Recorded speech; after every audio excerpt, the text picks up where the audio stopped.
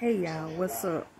So while I was sitting here eating my pizza, I was just thinking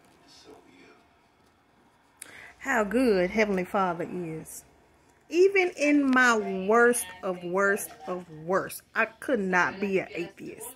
I don't know how y'all are out here being an atheist. Like, I have to thank him. Not only do I thank him for the things that he do, even if you going through your worst, thank him for the things that he don't do. You know why?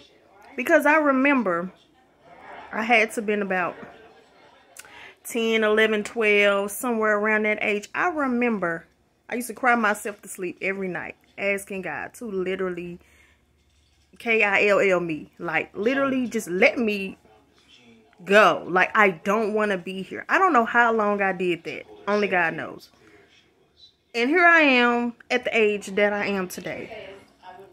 I remember even as an adult, tired, being a single mom, crying, more crying, just like, God, can you just let me go? Like, I'm tired. Just let me go. Because I couldn't take my own life because I didn't have a weapon. I couldn't jump off of anything because I'm scared of heights. Because first of all, you got to get there. I'm too scared of heights. And I wanted to take a whole bunch of pills. And then, you know, I'm still alive. And then, but I'm out of my mind, but I'm alive. Or I'm stuck in a coma. You know, so I didn't even have it in me to take my own life. And I used to just ask all the time, can you just... I'm still here. So even though it might not be a whole lot of good things happening, stuff that I might have prayed for probably haven't happened, but I still thank him for the things that he don't do. And some of y'all might be going through right now, but thank him for the things that he have not done. Because I know a lot of y'all have asked for some things that you probably didn't need. Probably wanted ask to be with this person, or why I'm not in this relationship. Some of y'all ask and ask for things, and now when you look back, you're like, man, I really didn't need that. Or you know what, I really didn't need to be with that person. Just thank him for the things that he has not done, even though you prayed for it and prayed for it, he did not do it.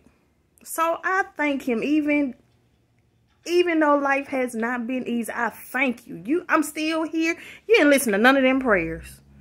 And I cried. Lord, just take me up out this. And he did not do it. And so that's how good he is. I cannot be an atheist. I can't. He is real. I need a God who is real and alive. Listen to my prayers. And he's already deciding things. Even the things that I don't need, he's like, I know you don't need that. So just thank him for that. And I'm going to let y'all go so I can finish my pizza.